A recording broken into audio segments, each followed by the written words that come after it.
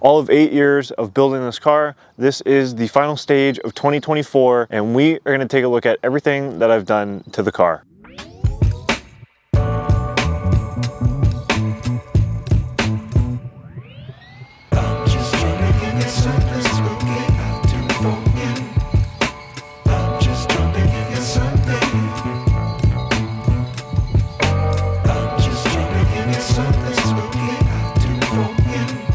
Almost every year I've owned this car, I've done a mod list, but this year I'm gonna make it a little bit more special. I always get questions on where I got things. So I'll have the full mod list in the description, but I'll also have a link beside each mod to the video that I've made to each of these mods. So for example, maybe the custom headlights. I'll have a video beside the custom headlights in the description. You can click and watch, check out what I have there or whatnot. About the car, this is a 2007 Mazda 3GS. That means it's the mid-trim in Canada terms. It's also had a touring package, which included the sunroof and a couple other things on the car. I don't really know.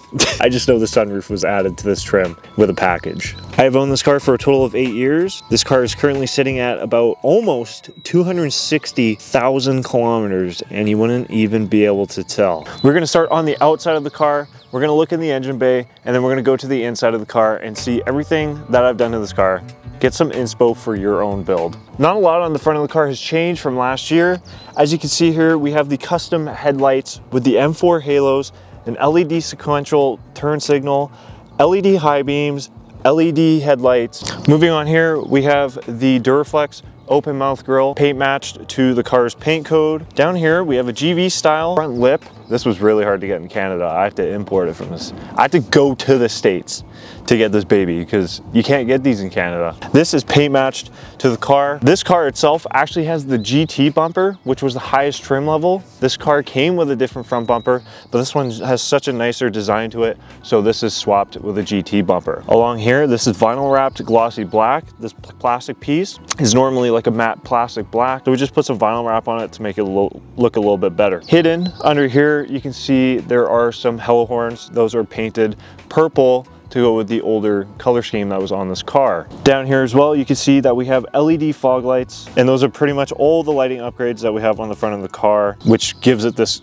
beautiful look. There's a few things on the side of the car that we could talk about, like these LED sequential turn signals. These are such a cool upgrade and they're so cheap. I definitely recommend doing a set yourself. Now let's go ahead and talk about the wheel setup, which is one of the most important things about this build and what makes it look like this. These are a set of worked Varianza D3S. It's a 2-piece wheel. I imported these straight from Japan. These are an 18 by an 8 with a 25 offset. These line up quite nicely with the fenders.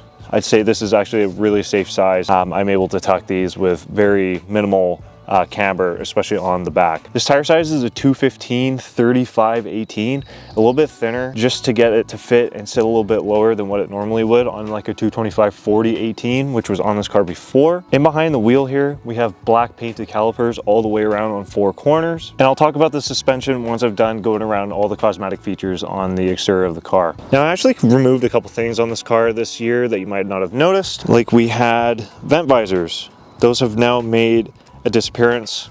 That was just to go with the show car look instead of the daily driver sort of thing I had going on here. Now, another thing that wasn't on this car that I actually added on was these GT side skirts that go very, very well with the GT front bumper. With the GT front bumper and the GT side skirts on the mid trim, this almost pretty much makes it a GT model. I mean, that's besides, you know, the interior features that you might get with a GT model or like some of the rear features that you might get with a GT model, but technically an exterior GT model. It looks like GT. Now here we are at the back of the car. There's a few things again that's going on here. We have some LED license plate lights, a little bright out to show those. These are a cool little mod, and I actually really like LED license plate lights. The trunk has been debadged. There are holes here. I just never bothered putting badges back in after I unwrapped the car. I have an LED third brake light with a clear lens. This was from the tinted LED third brake light, and I took the clear lens from the OEM brake light and pretty much morphed them together. This is a really, really cool DIY mod. Come along here, we actually have the GT taillights from the GT trim as well. So this really completes that GT exterior look for this car. These are an LED brake light. Inside here, we have white LED reverse lights, and we also have white LED turn signal lights. Coming down here, we have the clear bumper lens. Now these actually light up. I don't have them hooked up. So these are just clear reflector lenses for the rear bumper. And then if we look on the side here, I also have the clear reflector lens for the side of the bumper. Again, these light up as well. I just don't have them hooked up. These are just for display purposes. And if I come up to the top of the car here, you can see I have a carbon fiber stubby antenna. This used to be all black, but it's been faded so much in the sun over the years. It kind of turned into a bit of a gold look. One of my favorite exterior mods that I did is this scaled supply merchandise on the car. If you guys want a little bit yourself or another way to support the channel, check out that link in the top right. Now the coilovers to get this car this low are the Scale coilovers Extreme Low Kit. These have a 20K front spring rate and an 18K rear spring rate. The fronts also have adjustable end link kits from that Scale kit itself. It comes with adjustable front end links, which is really nice. This thing rides super stiff, but I'm also able to go a lot lower than actually what I am right now, but I'm really happy with this ride height. This is the lowest this car has ever been thanks to the Scale kit. Now there's a few things going on in the back of the car for suspension as well. In the back here, we have SBC rear camera arms, which allow me to tilt and fit in my rear wheels. One of my favorite mods for this car as well on the back of this is the 33mm custom rear sway bar that I had done a few years ago. If I had any recommendations on any mods to do to your Mazda 3, one of the first ones would be a rear sway bar. It changes how the car feels. It's so good, and I would take it along with any car that I buy here on out. Rear sway bar, 100%. Such a game changer. Now that we've finished with cosmetic and suspension things, let's go ahead and look at the performance of this car under the engine bay. Now it is a little tough to see under here, but we have a Mazda Speed OEM accessory, really rare cold air intake. This is powder coated purple, and one of my favorite things inside this car. I used to have a throttle body ground. I do recommend doing those. I don't have it in this car anymore. We'll pretend that it's here, and I recommend to do that. The only other two things that you're gonna see in this car, there's a cork sport rear motor mount that keeps the engine nice and stiff. I had to recommend something to keep, your shifting at bay.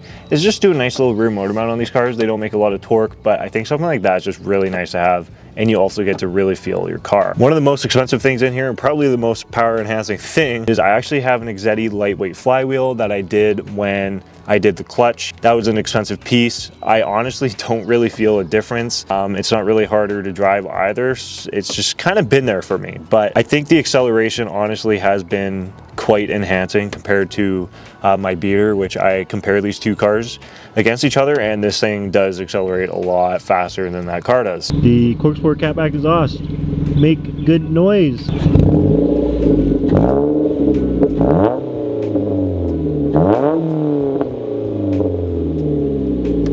And that's all for performance because Mazda. Now before I go on to show you the interior things, there is one more go fast mod. I do have a Manzo short shifter in here with the shifter bushings that keeps, again, the shifting at bay.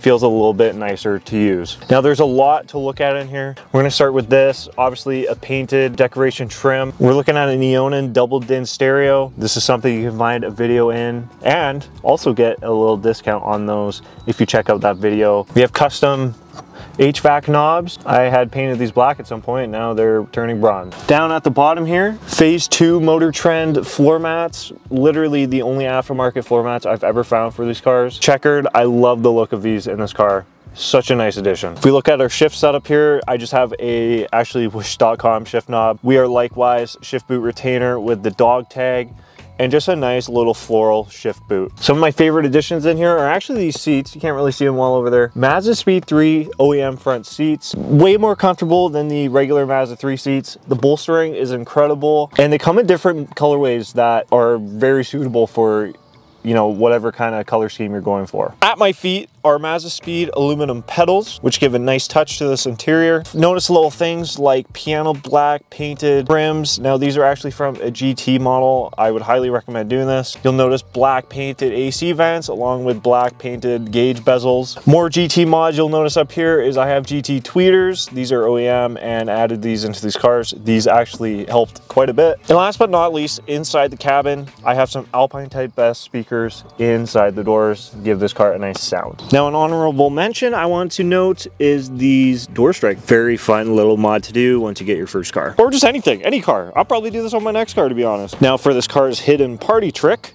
I have one of the rarest things you could probably find for a Mazda 3 sedan, and that is this GT spec rear trunk brace. The rarest piece in this car, hands down, and you cannot find these for shit. And just hidden away in the trunk where no one can see it.